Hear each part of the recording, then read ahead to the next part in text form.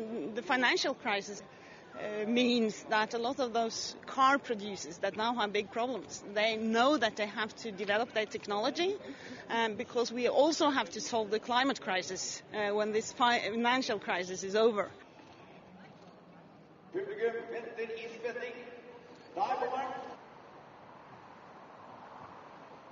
We know that the world will be dependent on oil and gas for many decades ahead, but we have to introduce new technology, and this is a proposal to support that.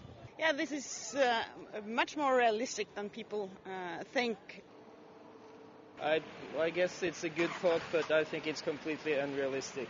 I think it's a very good proposal, and it's something that is happening all over the world.